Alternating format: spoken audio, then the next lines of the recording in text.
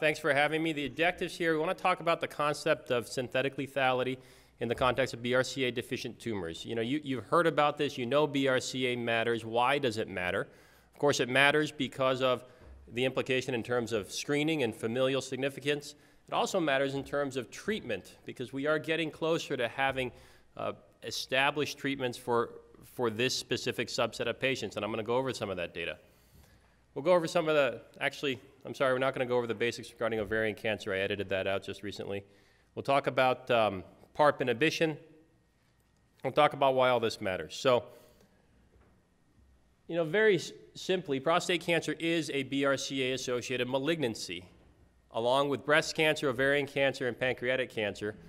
And we keep making this point. I know this crowd knows this point, but really most of the medical community still hasn't absorbed this point. I gave a talk on this just a couple of weeks ago to a community of primary care physicians and asked them how many of them ask their female patients about their fathers and brothers with prostate cancer, and the answer is almost none of them. And no one asks about pancreas, and no one asks their male patients about their mothers and their sisters with breast and ovarian cancer. So we can see here that amongst localized cancers, having a germline aberration, deleterious alteration in BRCA2 carries an almost 8.5-fold relative risk of prostate cancer, and BRCA1 almost a 3.5-fold relative risk of prostate cancer over patients without these aberrations. BRCA2 is about 5 times more common than BRCA1, so it's what we spend most of our time talking about, at least in prostate cancer patients, that is. And that's the opposite of what you see in ovarian and breast cancers. But it's associated with higher Gleason score, higher stage, and younger age of diagnosis, right? So the question was asked earlier about how does this impact PSA screening guidelines, and the answer is it doesn't yet, but I think we all know it needs to, so that's something in development as far as the data to think about how do we counsel the patient with a germline inherited BRCA mutation. They are considered high risk by NCCN guidelines. Of course, that was always one of the things about the USPSTF stance, is it never applied to high risk patients, yet of course those patients were probably ignored as well because that nuance was lost on most practitioners. There's never been a debate that amongst high risk patients, PSA screening has remained appropriate, but then the question is, when do you start? What age? Is the cutoff 3? Should it be age 45? Of course, we could have another pro-con about that, or perhaps ask Dr. Carlson and Dr. Parsons what they think. But amongst lethal prostate cancer, 60% of mutation carriers of BRCA1, 2, and ATM report a negative family history. And this is one of the most important points I think everyone needs to take home, is that family history doesn't tell you who to test, okay? So how do we know that? Well, this data was reported at ASCO a little over a year ago now. It looked at over 1,100 patients with localized prostate cancer who had germline DNA testing. In that population, 199 of them had a high-risk germline mutation.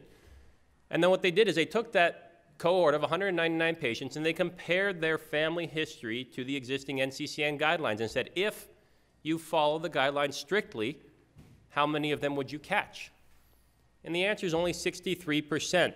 Almost 37% of the patients who were carrying inherited deleterious mutations would not have qualified for screening by guidelines. Okay, so we can definitively say, look, the guidelines don't work. And this is just the NCCN guidelines. There's others, but they all fall into the same category, right? They ask, how many first-degree relatives do you have with this list of cancers? But what if you're an orphan, right? What if you come from a small family, you have no siblings, and your parents each have 1 or no siblings? Median number of children in the US today in a family is 2, right? So those kind of guidelines work really well if you come from a large family of 8 children and whatnot, then you can use family history. But for most Americans nowadays, this isn't going to work. So we're not doing it right, okay? And I think this is probably the most important point for people to take home and thinking about, when do you test patients? The answer is probably not family history, okay? That's not how you decide. So then, the next step in thinking about this, though, I mean, we always talk about, we had this 40-year-long conversation, right, about the tortoises and the rabbits, right? How do you detect the lethal cancers? Those are the ones we really need to worry about. Don't worry about the ones that aren't going to kill the patients, and we've already heard a lot of conversation about that. So if we look at the metastatic population, I mean, these are the men that are going to die of prostate cancer, right? With the development of measurable metastatic disease by conventional imaging, maybe not the newest imaging, but by conventional imaging, 80% of those men will die of prostate cancer, not with it. Those are my patients, right? By the time they get to me, these men are going to die of their disease. They're not going to die with it. And in that population, we see that the overall rate of germline mutations is much higher. About 10 to 12% of all men with metastatic disease will have inherited deleterious mutations in cancer-associated genes, and almost half of those are going to be BRCA2. You add BRCA1 and 2 together, and you're talking about 51% of patients. So about 5% of all of my patients are going to have a germline aberration in BRCA1 and 2. About 1 to 2% of localized patients. But of course, BRCA1 and 2 and ATM, I mean, this family of genes is only part of the list.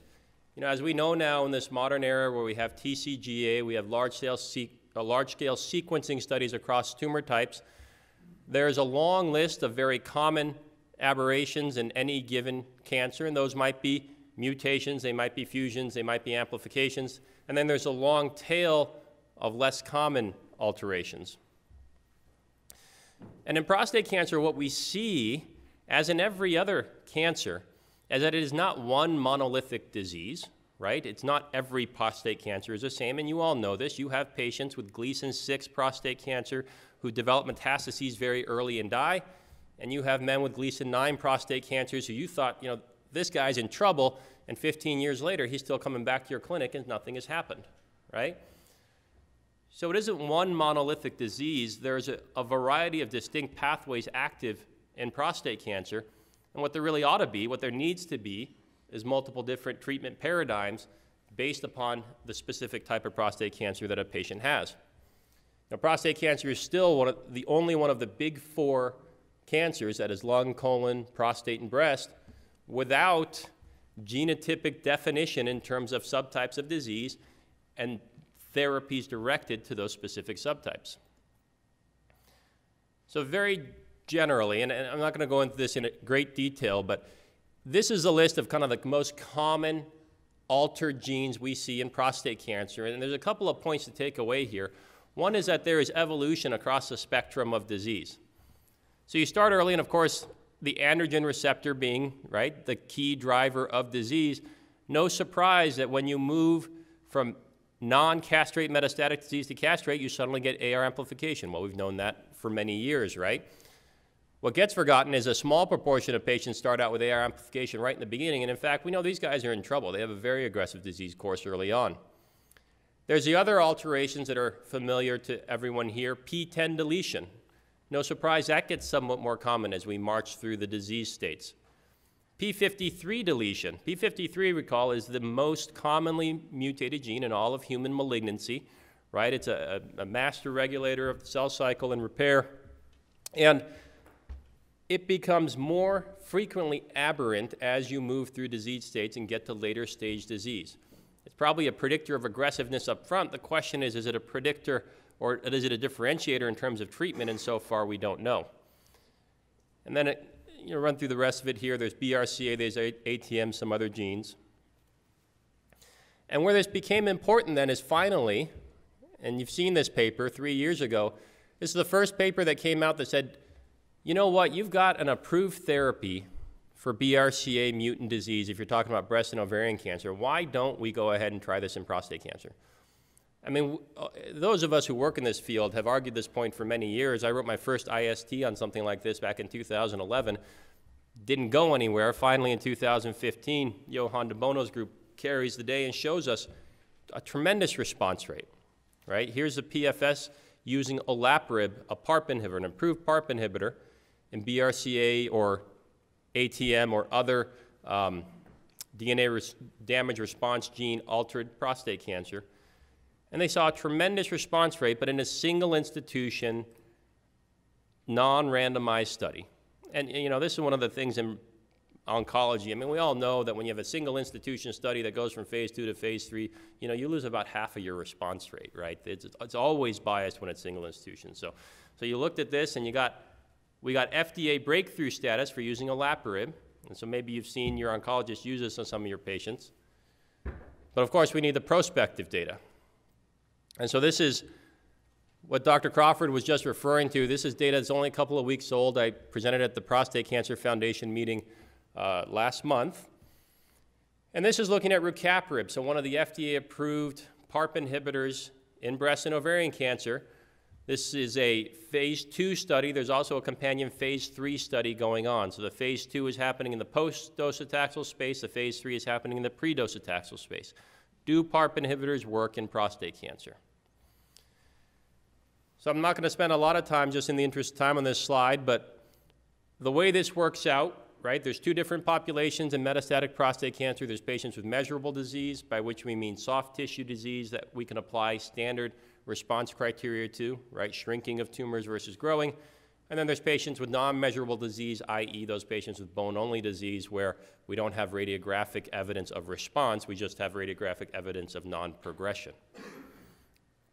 And it broke it down, stratified patients according to what kind of alteration they had.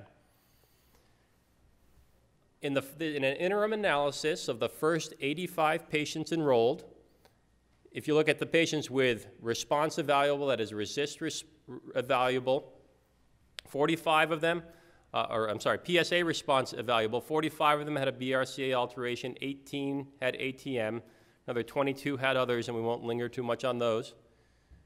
46 patients had radiographic disease that was evaluable, 25 of those 46 having BRCA1/2. And if you look here at the overall response rate by RECIST criteria, measurable disease, in patients with a BRCA1/2 alteration, the complete and partial response rate was 44%, okay, which is really good in the medical oncology realm, and this is still early because of as you'll see in a later slide, a lot of these patients are still on therapy. This is very much in line and better than quite a few of the currently FDA-approved drugs in prostate cancer. This is what we call a swimmer's plot. So these are all the patients on study receiving rucaparib with a BRCA1 or 2 alteration. And what this shows you is time on treatment. So that's weeks across the bottom. Each lane, each swim lane then is an individual patient. The arrow means they're still on therapy. So you have a patient there that's 52 weeks out. The red is from the time of initial treatment. The orange is when you develop radiographic response. So what stands out in this slide, number one, is most patients develop a response very early. The responders are generally developing a response by 8 weeks, so that's a 30% reduction in tumor volume. And you see the majority of responders remain on therapy. Right? We don't even know yet how long the actual progression-free survival will be, but this is incredibly encouraging early data. And then if you look at the rest of the genes, and then this is an important point, right? We're talking about bucketing patients. How do we take genetic data, turn it into different phenotypes of disease, break down prostate cancer from one monolithic disease to a variety of different diseases? ATM has long been thought of as a DNA damage response gene, but in fact it's very different than BRCA. It doesn't directly interact with the DNA to fix repairs. It's more of a monitoring gene, and what we see is that PARP inhibitors have almost no efficacy whatsoever in this population, at least rucaparib doesn't. CDK12, another gene that we're going to talk a little bit more about, gets categorized as a DDR gene, but you know, its function is much different. It leads to a different phenotype of disease that we're going to talk about in a bit. Probably shouldn't be treated with PARP inhibitors at all. And then amongst these others, we saw a response in BRIP1 and FANK-A altered disease. This is the waterfall plot showing by what percentage the tumor shrunk in this population of patients. So all these patients on this end, their tumors grew. All these patients on this end, their tumors shrunk. And the value of a plot like this is instead of getting that arbitrary RECIST cutoff of 30% as somehow being significant, right, as if the patient with 32% got a benefit and the patient with 28% didn't, this just shows everybody as a composite and gives you a more global sense of the response. And suffice it to say, this is a good response, the red being all the BRCA patients. All right. So moving forward, looking at PSA response rate, the PSA response rate in BRCA1/2 altered patients, 51%. right? So this is late-stage patients already treated with chemotherapy, already treated with abiraterone and enzalutamide. You get 51% in this population. That's doing very, very well. That's better than anything else we have in this population. And here again is the waterfall plot of the same. So again, this is a very good-looking waterfall plot. I mean, this is the kind of results that get us excited in medical oncology. And then here again, ATM, no response, right? So even though ATM and BRCA are traditionally bunched together when you talk about it from a genetic perspective, from a malignancy perspective, this is not the same disease. CDK12, very little response as well. Okay, so that's where the field needs to go, right? We are close. Soon, we'll have the first FDA-approved treatment selection biomarker in metastatic disease. We expect it to be BRCA alterations. The specifics of that is something we have to delve into a little further and kind of beyond the scope of what I was going to go into here, but in terms of talking about monoallelic loss versus biallelic loss and specifically which alteration should qualify and which ones shouldn't. But we're starting to understand, I mean, there's plenty of emerging data that there's a lot of other phenotypes of disease that matter. So MYC is frequently amplified in metastatic prostate cancer, and we see it amplified in about 10 to 20% of the disease, and these are patients that are heading down that neuroendocrine small cell pathway. These are patients whose prostate cancer ends up looking like small cell lung cancer. And at that point, it doesn't matter what you do with the androgen receptor or Lupron or anything else. Nothing's going to touch it other than aggressive chemotherapy.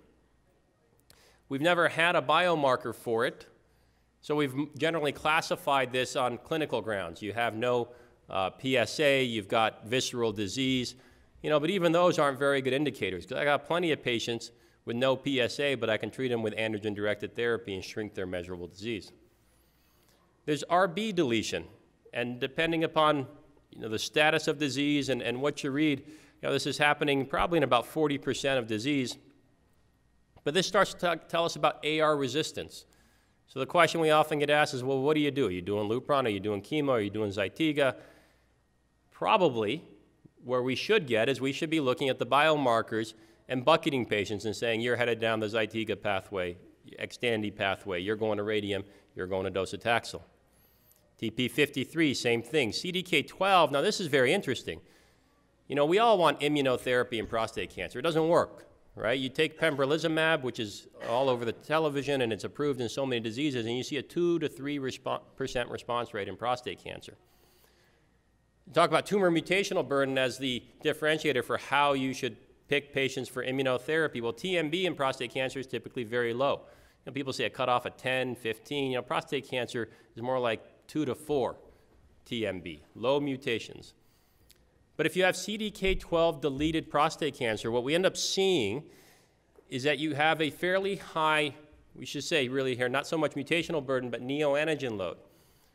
You get a high frequency of tandem internal duplications.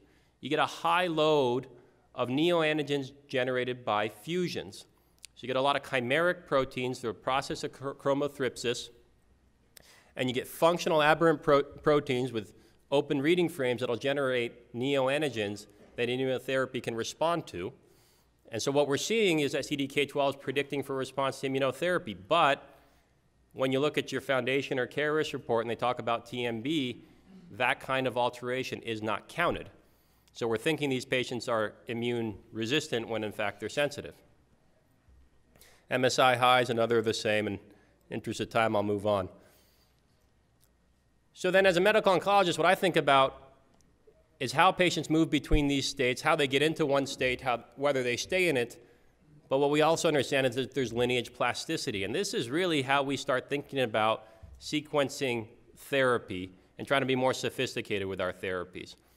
Because as Dr. Crawford was mentioning earlier, we can talk about mutations and alterations, but the fact of the matter is much of what drives differentiation in cancers is not mutations in genes, but rather how those genes are regulated. So epigenetic regulation, the control of those genes. Very few genes change in prostate cancer as it evolves through that state. And I didn't highlight that list of genes that doesn't change at all, but most of them stay the same, and yet you go from this Gleason 6 indolent disease to this highly aggressive small cell cancer with brain metastases. That's not the same process, and mostly it's at epigenetic regulation. What we start to realize was something like ARV7, right? So ARV7 is an inducible biomarker of resistance to AR-directed therapy. Well, you know, ARV7 can come and go in a cancer. You treat a patient with abiraterone, suddenly ARV7 gets upregulated in the cancer cell and it's not going to respond to ABI anymore. You give them docetaxel and the ARV7 goes away, and potentially you can retreat them again with ABI or enzalutamide. Right? The tumor evolves. We're involved in a dance. It moves left, we have to move to block it. It moves right, we have to move to block it again.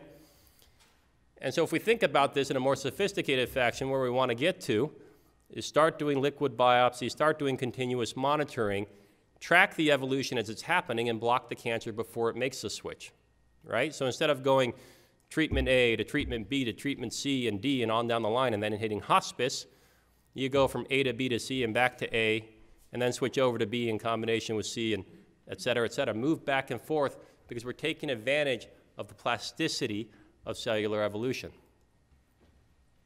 All right, so in summary, inherited prostate cancer risk syndromes are under-recognized, both in practice and in research. This is absolutely a problem we have to solve in terms of diagnosing patients who have germline inherited cancer predisposition genes. And this leads to delayed diagnosis, and it decreases cure, right? I mean, each one of you will always cure more cancer patients than I ever will in my career, right? Once they get to me, it's too late. You guys are the ones that cure patients. So we need to identify these patients early. We need the guidelines to evolve. We need it to catch up to the data. They're very much behind, Kelly. We need multiple new pathways for therapeutic. We need new drugs to hit these multiple new pathways. And we need future treatment paradigms to incorporate germline and somatic mutation data. Deleterious BRCA gene alterations are likely to be the first treatment selection biomarkers in metastatic CRPC.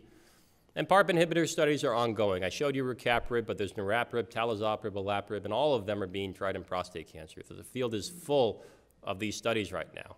I think, as you all well know, we start with testing these drugs in metastatic disease, but ultimately we have to move them all forward, right? We start talking about neoadjuvant and adjuvant studies, getting these drugs earlier and earlier, and you're going to see these studies. They're already in the pipeline. The cooperative groups are working on them. The industry is working on them. So this is going to come to your clinic very, very quickly. Thank you.